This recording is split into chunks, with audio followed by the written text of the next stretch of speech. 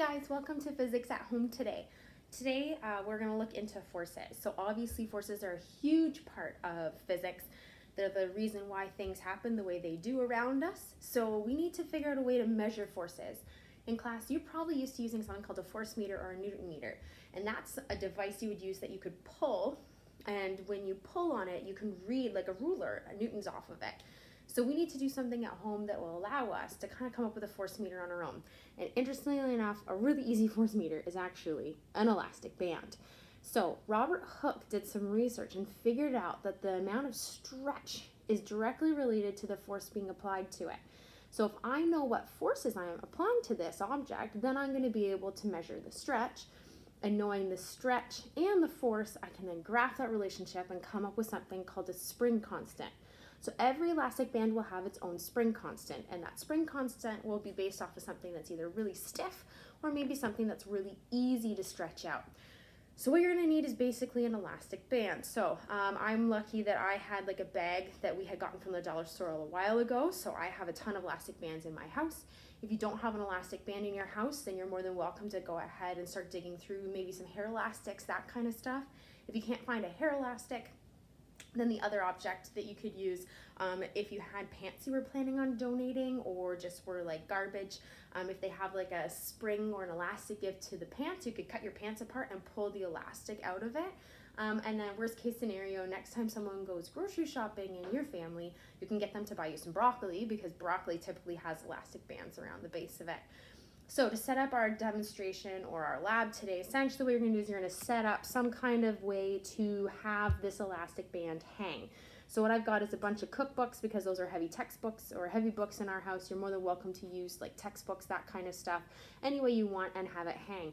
This is actually a hanger placed in between my top two books here so that I just have an easy way to hang something off my elastic band.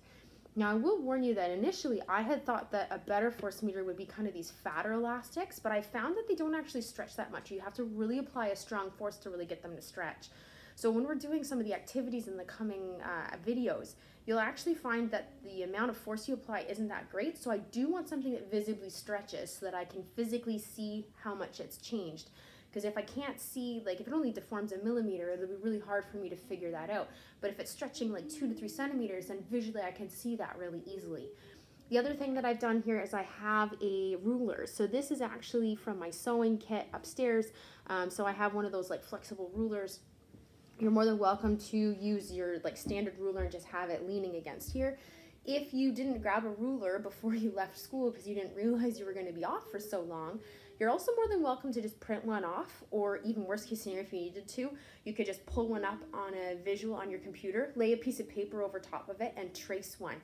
Yes, it may not be exact, and a centimeter wouldn't be a centimeter, but if you use the same ruler over and over again in all your experiments that you're using this elastic band with, that bias in your ruler will actually be built in, and it will then kind of negate itself as you go through all of your experiments. All right, so let's build our force meter. So a force meter, basically, I'm just going to use something I can pull on, and then when I pull on it, I can see it stretches. So obviously, when I apply a force, it's going to stretch. So how do we apply known forces so that we can figure out the stretches? Pretty much the easiest way is to hang it so then we know the force of gravity is the only force acting on it, and that force of gravity then is causing that elastic band to stretch. So for this one, we are going to need exact masses. If you're lucky, you may have a scale in your kitchen that you use to weigh food. And so then what you can do is use these ones because they'll give you some masses in grams, because we're probably looking at masses ideally probably in the 0 to 1 kilogram range. So your scale that you use in your bathroom to weigh yourself in the morning isn't going to be accurate enough in this case. What happens if you don't have a scale that has accuracy? Then my recommendation is you hang things with known masses. So for example, a lot of you probably have some kind of coin currency. So what you can do is you can actually just Google, and then for me, I'm in Canada, this is a quarter. So if you Google the mass of 1/4, then I know how much 1/4 is.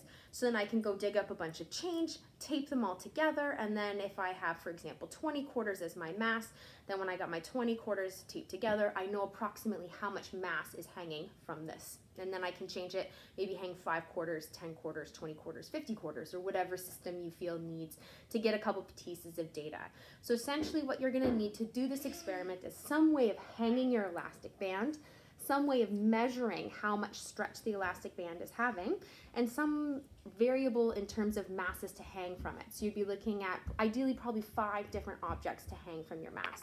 What I've done to make myself a little bit easier is I have deformed a paper clip, so I just had a standard paper clip, deformed it just to make a hook here so that I can be able to figure stuff out.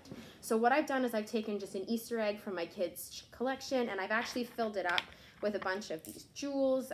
These are like the little decorative things that you would find in like flower stores and that kind of stuff. And then I've been able to weigh it and then find my known mass. So what I'll do is I'll take a look here and kind of, if you wanted to, you could use a pen, you could use your finger, whatever system you want to do, and just kind of mark when your elastic band is just like completely flattened out, how far along this line is it. Okay, and then what you're going to do is you can mark that then with a pencil or a pen or something like that, maybe a washable marker, and then what you'll do is you'll hook your mass on, hang it, and then what you'll do is then you'll mark now its current bottom position. And the difference between where it started and where it finished, or its displacement, it's going to then give you how much your X value is, or your change or your stretch was for this particular case. So I know my force, because that's the force of gravity. I know my stretch. And then if I get a bunch of data points, I'll be able to graph it. And then that will give me my K value, or my spring constant for this particular elastic band. And this is actually Hooke's law. If you're looking at doing Hooke's law, then that's great and you can stop from there. If you need it as a force meter, then what you've got now is a calibrated force meter, so you know how much stretch is. So then in other experiments, when you do them, when you pull on your elastic band, you know a relationship between how much stretch and how much force must be being applied, because when we're pulling, this will now give us a visual cue to see how much we're pulling with. So anyways, I hope you have a great day. Enjoy some physics from home,